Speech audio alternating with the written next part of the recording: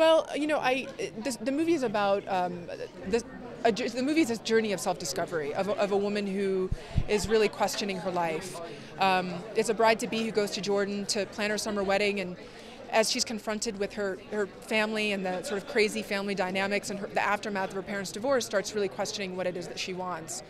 And what I wanted to explore was sort of the ways in which we're distracted by all kinds of trappings and, you know, sort of conflicts in our lives, and we don't often stop to kind of ask ourselves what we really want. So that was one of the things I really wanted to explore.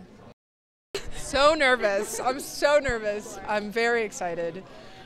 We just finished this film, so it is truly the first audience. It's going to be incredible to see it. I'm very excited. Well, congratulations. You should be very proud.